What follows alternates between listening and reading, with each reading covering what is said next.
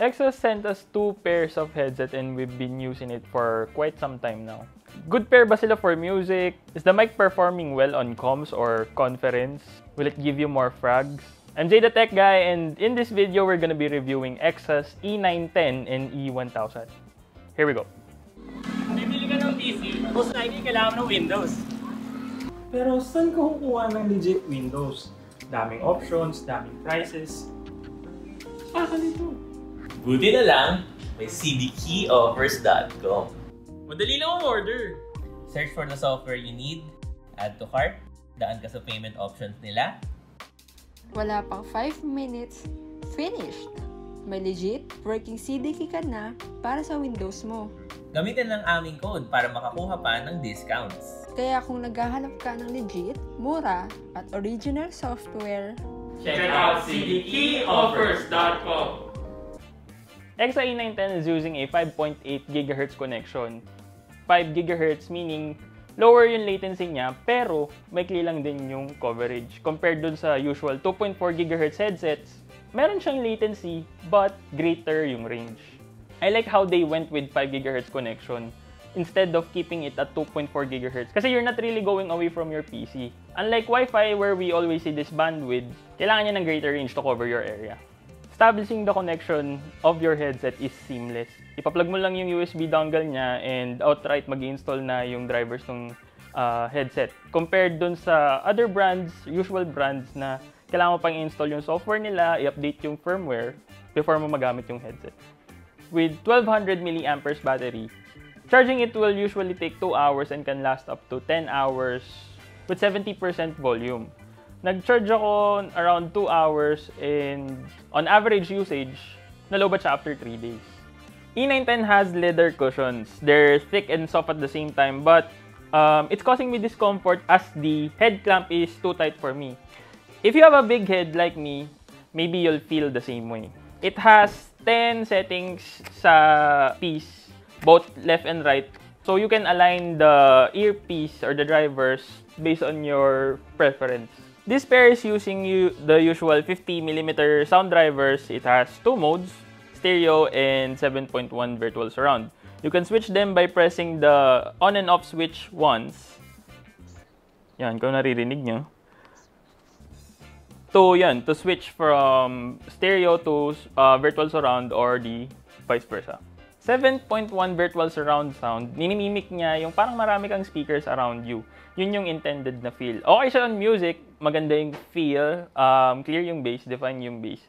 For E910's mic, there are parts na medyo sharp yung dating and static noises from the background can be picked up even if the mic's ENC feature in Eksa software is enabled. Mic is retractable and the quality is okay comparing to the other brands in the same price range. Pero on gaming, it feels like the sound cue or sound source is a lot more near or kung saan hindi mo sila ine-expect. Like sa Valorant, say for example, feeling mo malapit na yung footsteps, pero hindi pa pala talaga. Nasa corner ka, ine-expect mo na magpapass na siya, pero hindi pa pala, malayo pa siya.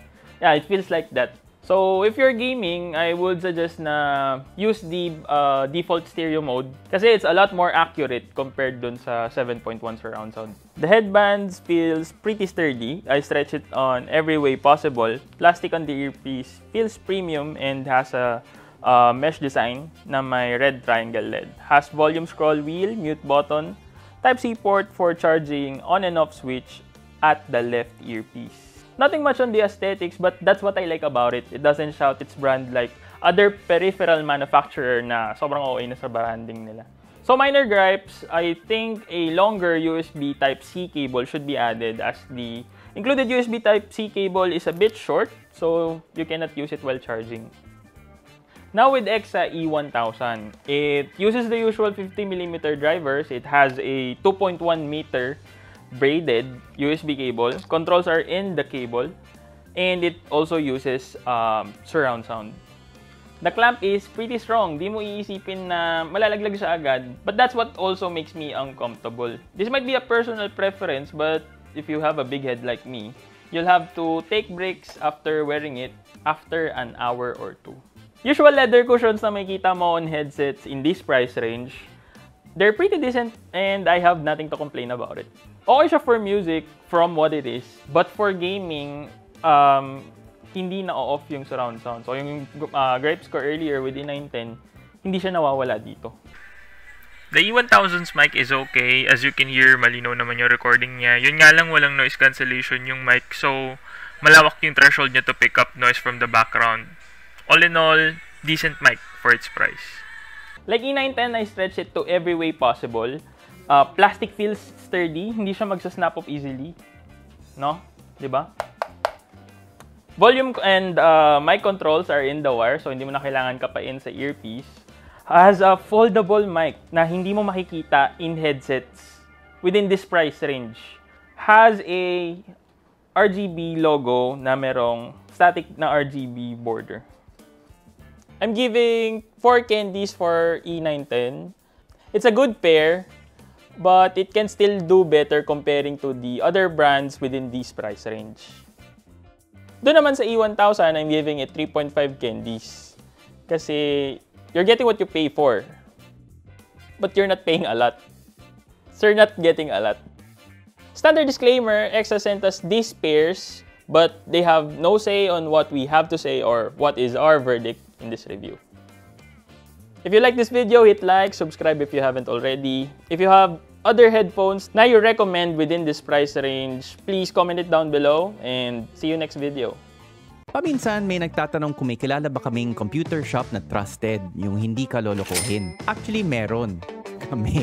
Full service PC store ang Hardware Sugar. Nagbabenta kami ng PC components. Nagbabenta rin kami ng fully assembled rigs.